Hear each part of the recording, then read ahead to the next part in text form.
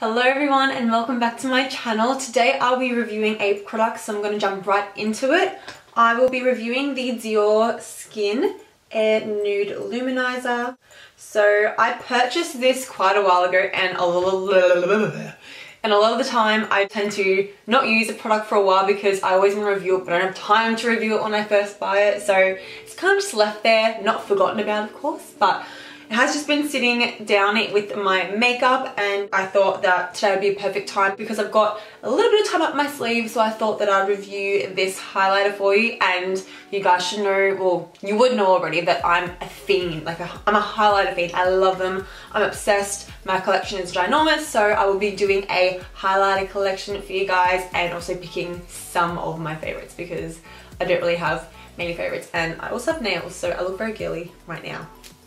So this highlighter retails for 95 Australian dollars, which is about 56 US, which is so expensive. This is the most expensive highlighter that I have purchased and I couldn't help myself because I've been wanting to try this for so long. So I managed to snag this and I got the shade 001 and that is the shade Nude Glow. So there are 4 shades of this and I picked up one. I want to get number 3 because that's golden glow and I love my gold. So let me open this up for you because it's bougie AF. Open it up and it comes like this. So you have the compact right here and like this velvet felt case, and then you've got a little kabuki brush here.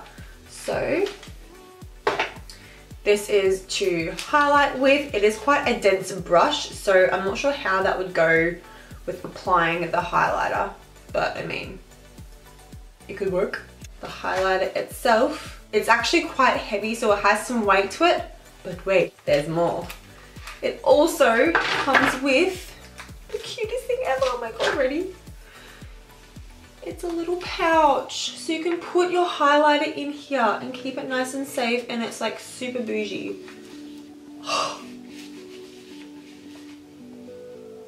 So I am obsessed with that pouch. It feels so soft. It's just elegant and sexy and expensive. So hence this is quite a lot of money. So when you open it up, the highlighter comes with a little slip as per usual. And then this is what you get. So it is stunning. I kind of want to get a second one just so the packaging, like you can still see the writing because I'm a freak like that. But it is incredible and ready? It is the most satisfying thing to know that your highlighter is safe and it's not just gonna smash. And it's just the strongest magnetic. Oh. So I'm going to read to you guys the description of the highlighter and what it is said to do. So I'm on the Sephora.com website because Maya didn't have a description of it really. So what it is, it says a light and area highlighting powder with a highly concentrated formula and illuminating pigments. What it does. With its virtually imperceptible texture, DiorSkin Nude Air Luminizer reveals glowing skin for a radiantly luminous complexion. The universal shade can be adapted to any skin tone. And it comes with a mini kabuki brush. Applied in gentle touches, the powder highlights areas of the face to catch and reflect light, which is basically defining highlighting.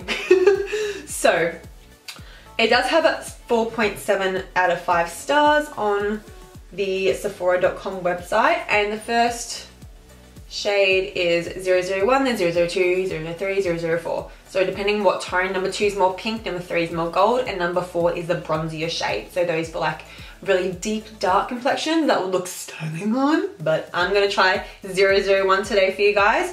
So I'm going to swatch it on the back of my hand so we can get a bit of an eye. I really want to buy another one now. So I'm going to just do 1, 2, 3. Ooh, that's pretty. It's very like pearlescent. And then that's pretty. Ooh. All right. I can't wait any longer. Let's dry my face. I don't have, okay. Like my Anastasia Nicole Guerrero review, I do use custom enhanced drops from Cover FX, so that's why I do have a tiny bit of a glow I do have a lot of glowy products because my skin's very dry and I want to hydrate it, so that's why I'm looking glowy, but I have no actual powder highlight on. So I'm going to apply the highlighter with my Morphe M505 brush. I've stuck to using like more eyeshadow brushes lately because I just feel like I want a smaller area to target the highlighted area. So I'm going to do, like in my other video, one half of my face dry, one half of my face wet, and see if there's any change in pigment, metallic effects, any of that good stuff. So I'm going to start off with the dry side, and I'm just going to swirl my brush around. Looks pretty coated. And then I might zoom you guys in if you like, so you can see a little bit better. And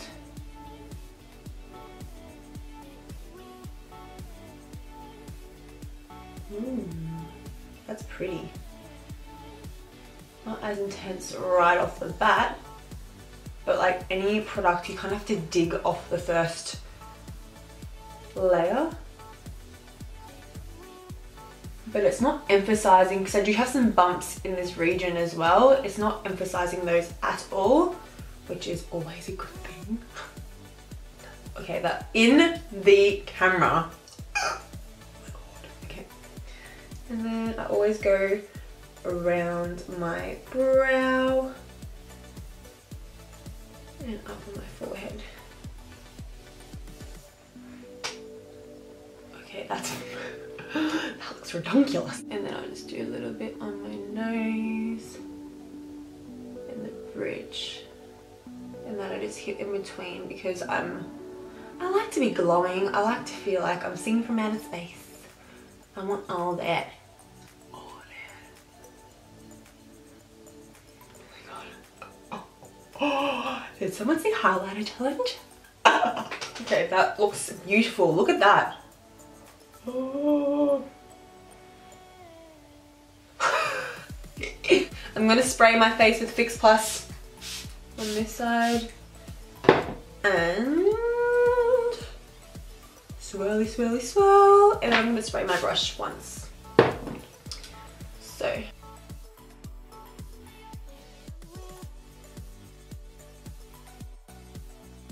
okay, any finish change? It does look a little bit more frosty when you do wet it. That's stunning. I'm so dark right now as well, so I'm surprised that it does suit my color, but like it said, it is a universal shade. I am going to do my brow bone because I always do my brow bone highlight and I can't find my brush.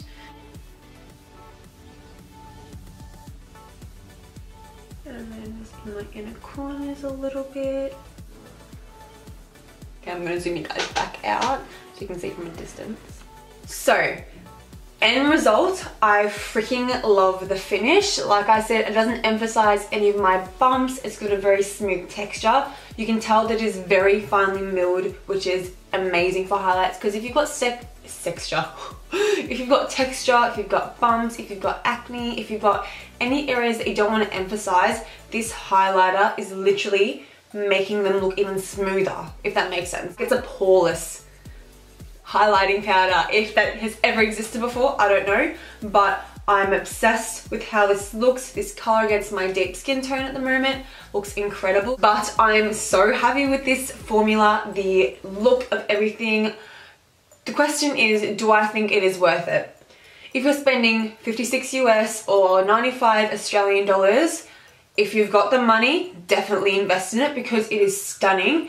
I'm not sure if there will be dupes out there. I can always go on a bit of a hunt and see if I've got anything in my collection that could be similar, but obviously won't be the exact same.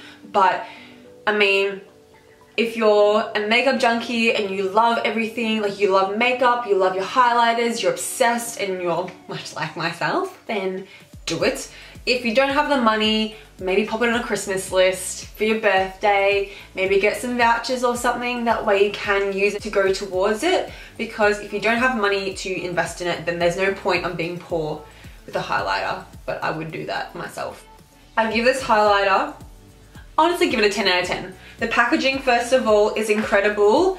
It feels amazing, it's heavy, it's durable, the magnetic, oh, I love that.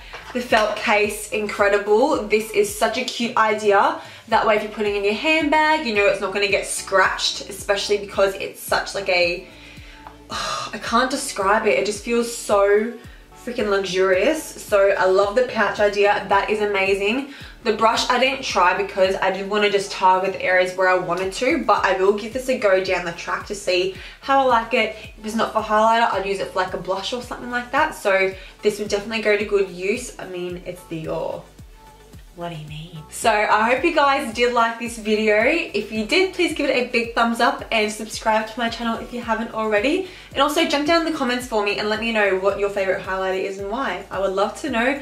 I love expanding my collection. I love trying new products. So if you have a favorite highlighter, chuck it down below. That way everyone can have a little bit of a look at it. We can see what others like, which is awesome. So I'll leave it here for today, guys, and I'll see you in my next video.